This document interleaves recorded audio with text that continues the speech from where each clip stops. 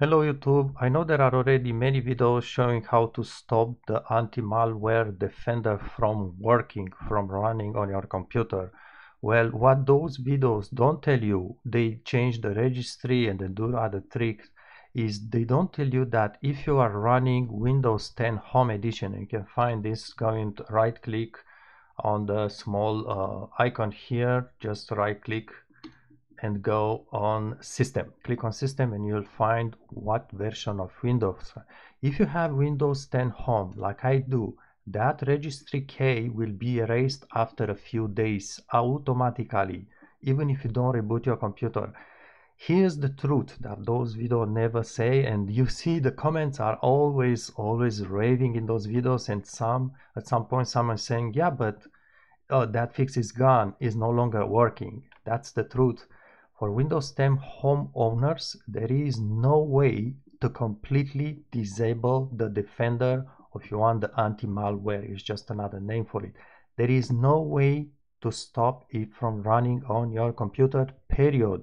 As of mid-2022, Windows had put explicitly sites that says they will do everything to prevent you doing any kind of trick. However, look, it's a sunny day, so there must be a good news somewhere up there. There is actually a way not to stop the anti-malware, but what I call to put it at idle. And if you look on my screen here, at the right side of the screen, I have the Windows security window. That's with the window with the settings. And this is the setting for real-time protection. This is the Defender running, the Defender product. So you do have a switch for it. And you notice how I keep it? I keep it right here by the side like this, just to see this toggle all time. Why? Because I'm honest with you. I'm not doing fancy videos showing I got you a fix that's going to work for 4 days. What happens is you do have a toggle here to turn the Defender not off, but actually to put it at idle. But Windows is very sneaky. You know Bill Gates, he is very sneaky too. So what happens is after a few days, maybe after a week, even if you don't reboot, this toggle will turn by itself to on back again. It will look blue again. So here's my trick, and I think it's the only thing that you can do if you are honest. Put this window here on the side of the screen. I'll show you how to access in a moment. Have this toggle visual at all time, and when you see it turning blue, click on it to turn it back to off again. You are going to do this every maybe few days, maybe every other week, but you keep doing this, and it's really easy because it's in your view.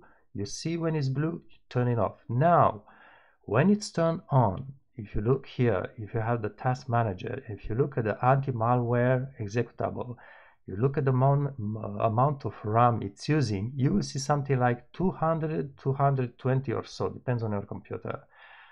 After you switch it off, you will notice it drops to maybe 150, 60, 70. Be patient. After 1 or 2 hours, it depends on your computer usage, it's going to keep dropping. And from what I've seen on my computer, it stays between 10 megabytes and 100 megabytes. It will vary, but it stays in between these numbers. Then at some point, obviously, it's going to turn blue again. You switch it back again. After a while, it will drop back again, the RAM here again between maybe 10, 100 megabytes. This has the Defender idling. It's not running, and your browser should not have any delay. So you should not experience any delay on your computer. So that's my tip. Keep this window open all time. When you see it blue, turn it, click back again to off. The Defender will drop again, and you will have peace of mind for a couple of days or maybe a week or 2 or so. If you want to see how to access Windows security, just go here on the left side, right click on the mouse. I think you go to settings and you search Windows security and you click on Windows security settings. It's going to pop this window. you should be on the Windows Security tab, and you can go someplace, Virus Threat Protection. Click on this thing. Actually, it brings me to this window which is already open.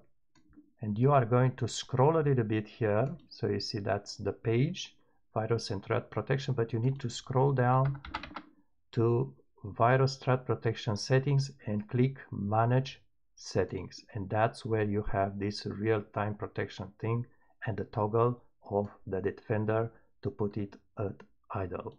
All right, thanks for watching.